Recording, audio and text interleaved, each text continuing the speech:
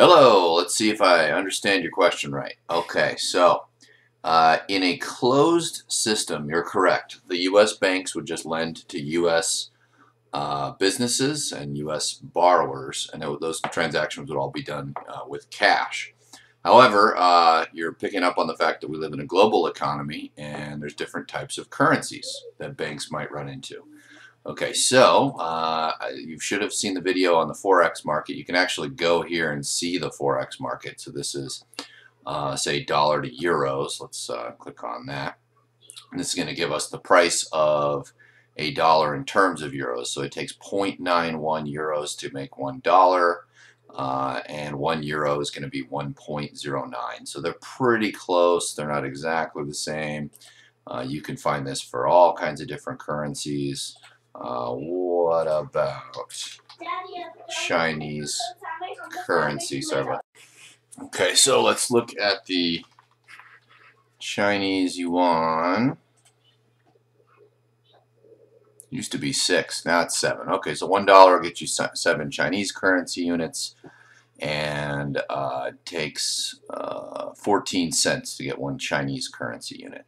You can actually see it charted out, so you can see the changes over time. I wonder, as our crisis happens, hasn't changed it too much, so that's kind of interesting since February. So not too much different there. All right. Anyway, so banks get a hold of different kinds of currency. So do businesses. Okay. So here's Citibank. You can pull up really any bank and see how much foreign reserve they have. You can also look at a foreign bank and see how many dollars they have. So even banks are truly global. So here we've got Citigroup talking about their holdings in Latin America and Asia, what they've got there. They've got retail banks.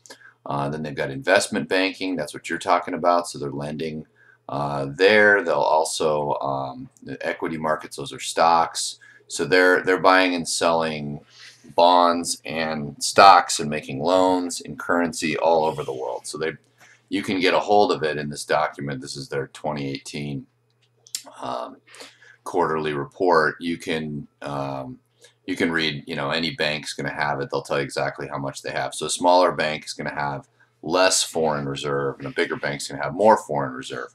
So that's the bank part of the question. And then finally, the last part of your question is that if I say I'm Walmart, right, and I buy something from a Chinese manufacturer, okay, I'm going to buy those with dollars because I'm Walmart and I'm an American company. So those dollars go over to China. And if I'm a Chinese company, I got to do something with those dollars. So I could take it over here to the Forex market, trade them back in for my Chinese currency, or I could do something with the dollars because that's just a one-to-one trade, right? I could take those dollars and I could advertise in the United States, or I could open up a manufacturing facility in the United States. I could advertise, I could hire people, truckers, or whatever. So that when they do that, it's called direct foreign investment. Okay, so that's a term that economists use there. And you can actually see this. Let's do Ford plants in Europe. So Ford is an American business, but they have facilities in Europe. They have facilities in, I guess I went to the maps. I don't want to see that. I want to see, just look at images here. There we go.